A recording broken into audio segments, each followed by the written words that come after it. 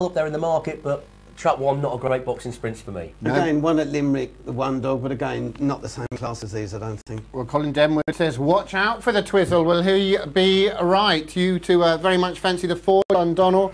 HOVE maiden sprint here, 285 metres. John knows a thing or two about sprinters at home. And away they go, and it is one Aero Twizzle who's started brilliantly, leads up by 2 lengths over the scramble for second place that's headed by 4 Dundonald, who just briefly ran into the back of one Aero Twizzle, then we've got Dundonald and also 5 Far Shot on the outside, but it's Aero Twizzle. Watch out for the Twizzle! 1, 4, 5 Aero Twizzle. Mark Wallace finds the winner.